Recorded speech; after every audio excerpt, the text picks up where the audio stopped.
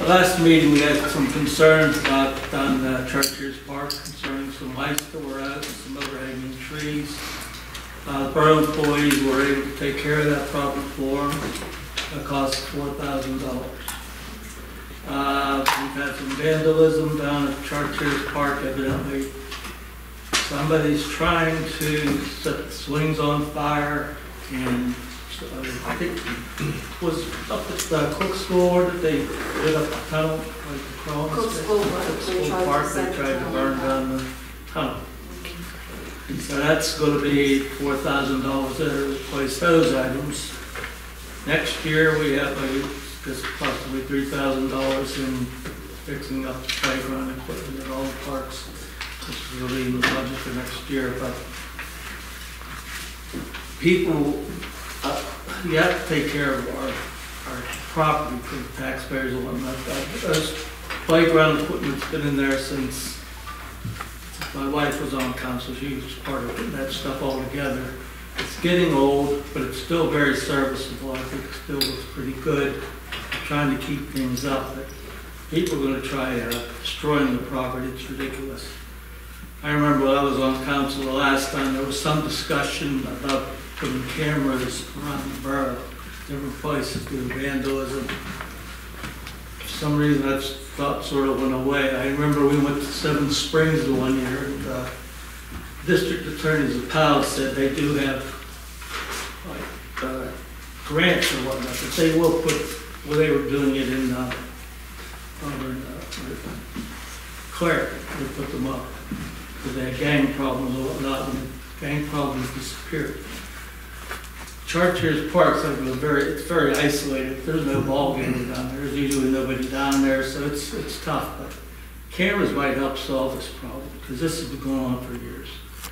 They painted up the new men's room up there at Cook School. I mean, it's just it's a shame. You know, we want to do things for our kids. I mean, my kids grew up in this town, and we built these parks for these kids and whatnot. And it's still, I don't know if things are getting worse these days or what.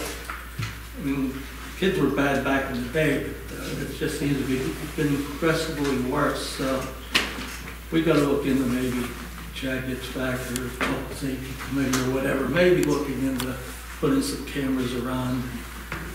I know the police are strapped as far as patrolling. We're down there, but hopefully we can do something. I mean, it doesn't happen every day, but when it happens, it's a shame. So maybe if we catch a few of these people, we can do something about it. And that's all I have for parks. Can I make a little note there? The Land Water Conservation Fund provided funding for Cook School Park and McLaughlin Park. And they do a site visit every 5 years. So they require that we maintain and keep up these parks.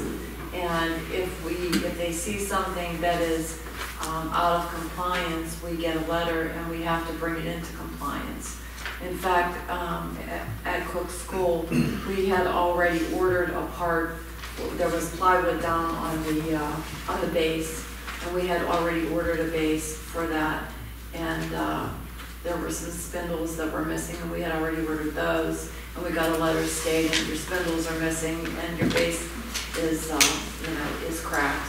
And that piece itself, those two pieces were $1,700. And now we have to refabricate them because they don't fit the current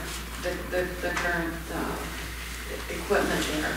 But they do inspections every 5 years. They were at McLaughlin Park too. We had a broken bouncy seat, so we took that out. But we have to keep them up because we're obtaining more money from the LWCF from McLaughlin. So they keep an eye on their money and how you're using it, and if you're keeping it up and everything is accessible. So.